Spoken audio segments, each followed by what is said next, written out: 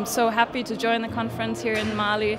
It's been great seeing how many people are here that are passionate about bringing community power. I think we have learned a lot from people in Africa and from each other, everybody. It was a great conference because I had to meet people from many countries, and I learned many things that will help me to go forward in my project. I think this was a very lively and interesting conference, and I think that community power is a very important part of the global energy transition. I'm very happy that my country held this conference, and it was an opportunity for me to meet a lot of people, to make a networking that I'm going to use for the future.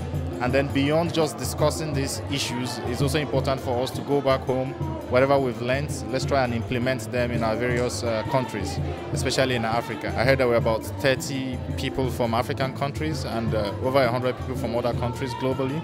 This is really a good avenue to bring people together to talk about the problems of, having access to electricity in our communities, in our rural communities.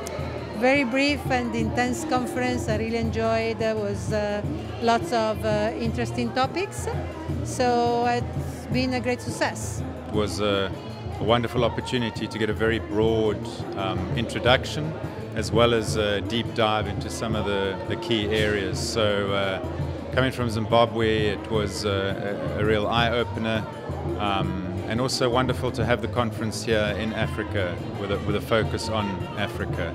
I think I've learnt a lot, and perhaps more from the informal interactions, meeting so many different people and creating a network of knowing who to speak to, where to go for resources. So I'm really very happy that I attended, and I think it was a very, very full 2 days, and I'm looking forward to the study tour tomorrow.